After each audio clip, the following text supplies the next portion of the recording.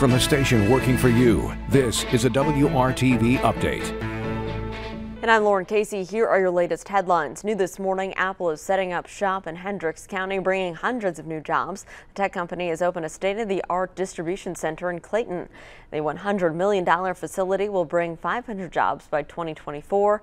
XPO Logistics will operate the facility. Apple executives say the Hendricks County facility will help U.S. customers get products faster. XPO is already hiring for this facility. This morning, IU and the city of Bloomington are turning to the public to help rename a major street across the campus. Officials are looking to rename Jordan Avenue, named after David Starr Jordan, IU's president from 1885 to 1891. Jordan was a proponent of selective breeding. Bloomington residents can propose alternative street names online. IU recently stripped Jordan's name from a university building, parking garage, and river.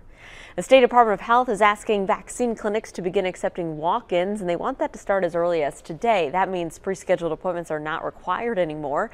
Some clinics, however, are fully booked. They will not be able to make that transition immediately.